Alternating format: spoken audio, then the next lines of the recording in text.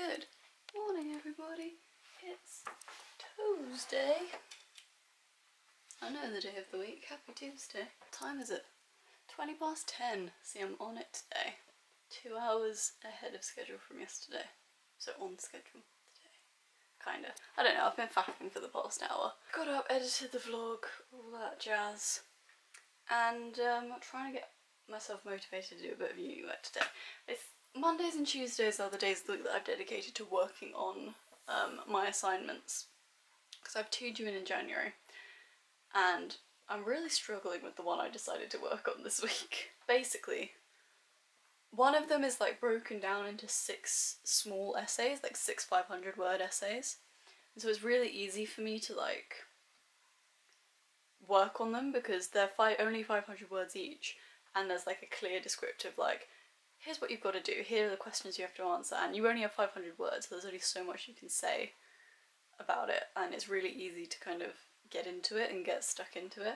Whereas the other one is just 2,500 words, and it's just one chunk, and you have 3 questions to answer, and you kind of just have to do it. There is no breaking it down. That's just kind of it. That's what you've got to do, and I feel like I don't have...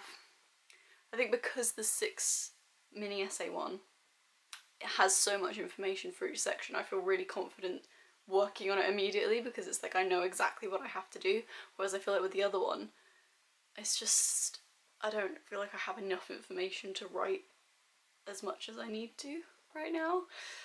So yeah, I'm going to try and start that a little bit more in depth today, or at least start working on a bullet point plan of points to discuss today. But yeah, I'm struggling a bit this week. I also got in the post classic super nanny. So for my second 500-word essay for my other assignment, I have to basically write an analysis on a parenting guide, and I immediately thought of super nanny. But her website was like barred from my internet. I don't know why. It was just like one of those things where it popped up saying, go back to safety. I was like, Joe Frost, what information are you trying to steal? So I just found the cheapest one of her books I could find. This was £2.50 on eBay. And I'm going to pick a chapter of that. I've already had a skim through it and I've come up with a good point. Oh, I reckon I'll be able to whack that out next week. Whereas this one I'm just like, I don't know. Don't know where I'm going, don't know what I'm doing. But it's one of those days. I'm just going to go check what household chores are left out for me to do. There's the cat. Cute as ever. I feel like I've got to get her in every single morning shot before I get on with my day, huh? And yeah, that's my day. I'll catch up with you when hopefully some studying has been done.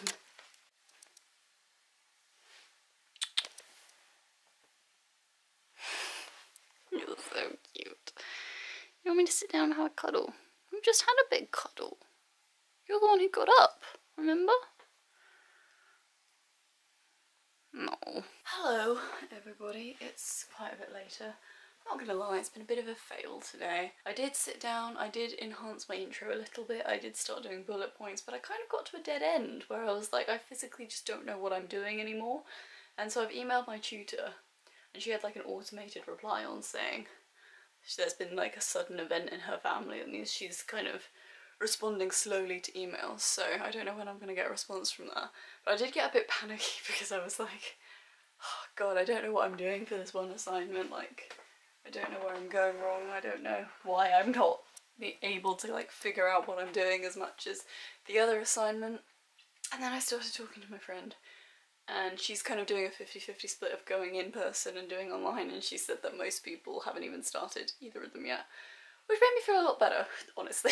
I think I have no context working from home, and because I'm at home I feel like I'm being lazy, which is such a horrible mentality to have, because I'm not. I'm definitely working hard, but because I'm in a home setting I feel like I'm being lazy, and I just automatically assume that I'm behind and that everyone else is doing so much more work because they're going in.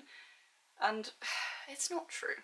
The reality is with this second assignment is that we've not really gotten to a stage where we know clearly what we're writing about. and I probably won't get to that stage for a few more weeks, even though I really want to start it now. I mean, I'm going to try and start whatever I can.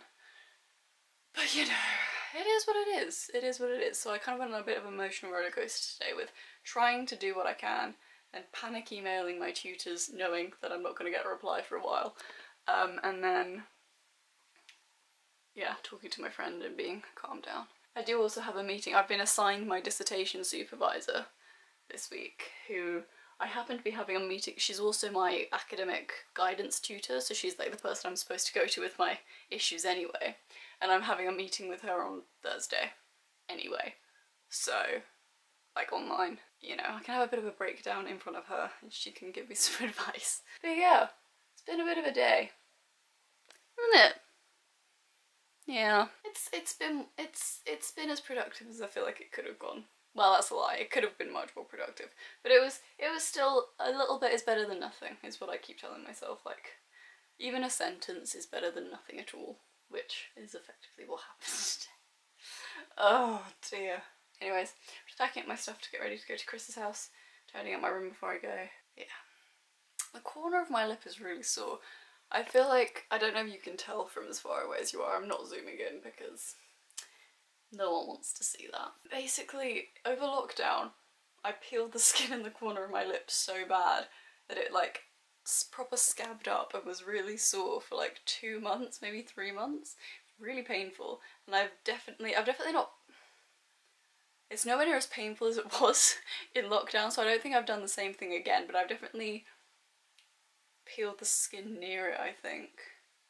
And now it's really irritated. And this morning there was like a bit of skin that was dried over, but it was like hanging off, and I was like, I can't just walk around with that on my face. I need to peel that off. And it's really sore, and I want it to heal over and like fix itself, but in my sleep, I sleep with my mouth open, which is not pretty in any way, shape or form, but like, because I do that, I like, it makes it hard for that skin to heal over. It's a struggle. It's a struggle I'm dealing with, slippers. You don't know because you don't have lips. Anyways, yeah. I'm gonna put you on my bag now. I'm gonna take my lunch downstairs. Dishwasher. Hey, Saf! Have you been patiently waiting for us to come back in while we made dinner? Yeah. Yeah, you're purring. You're so cute. You're out there, love. Yeah, love. Good love. Dinner. And chilling. Yeah. Really, it's just, it's a chill kind of night. It's been a chill kind of day. Bit disappointed in myself for my lack of work, to be honest. But look at these two.